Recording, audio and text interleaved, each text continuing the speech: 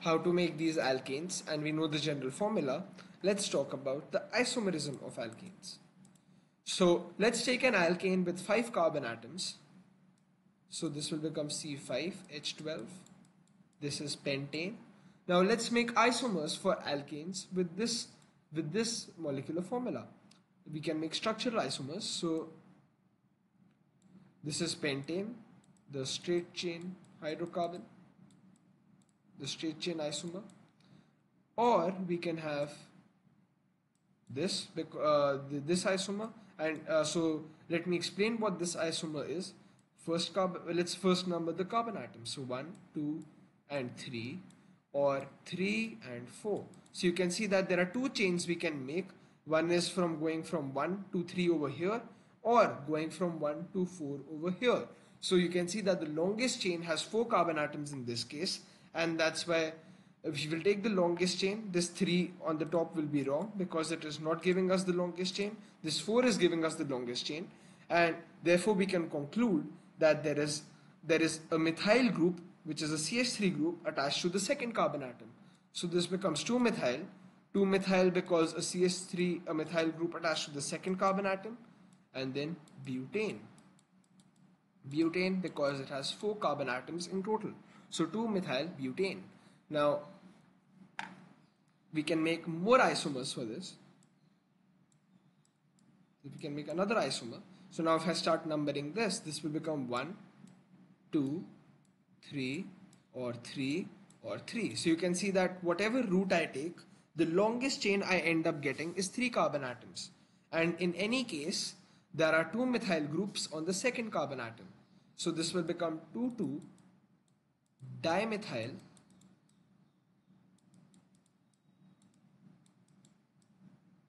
propane.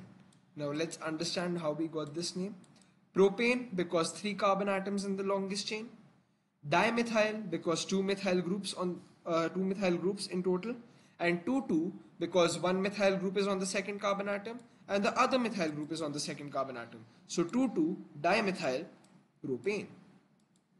Now these are the 3 structural isomers that we get.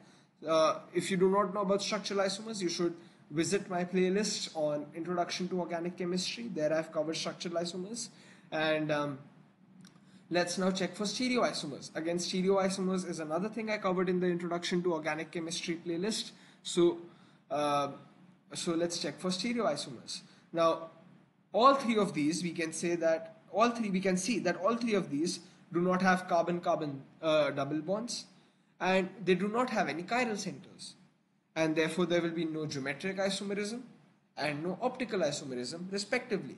So there will be no stereoisomers for each of these molecules, and therefore in total, including both structural and stereo, there will be 3 isomers for C5H12, 3 alkane isomers. Now let's see what these chains tell us about the properties of these molecules.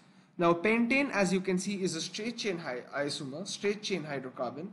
However, 2-methyl butane and 2,2-dimethyl propane are branched chain isomers because you can see there are alkyl branches coming out from the molecule. So the thing is that straight chain isomers will always have a higher melting point and a higher boiling point compared to their branched counterparts because the fact that they're straight chain gives them a very large surface area, and this allows for close packing of other propentane molecules with each other. So because of this close packing of other pentane molecules with each other, the van der Waals forces between the straight chain molecules are very strong, and since the van der Waals forces are very strong, the melting points are very strong compared to the other isomers. I'm not saying they are strong in terms of magnitude, but they are relatively strong compared to these 2 isomers, and therefore compared to these 2 isomers, pentane will have a higher melting point and higher boiling point. So straight chain isomers will always have a higher melting point and boiling point compared to their branch chain counterparts, and this is all because of the close packing between the molecules that the straight chains allow. So alkanes are generally used in fuels. Now let's see how these alkanes are obtained. So these alkanes are obtained from crude oil. Crude oil is basically found under the sea. It's basically fossil fuels, which are the remains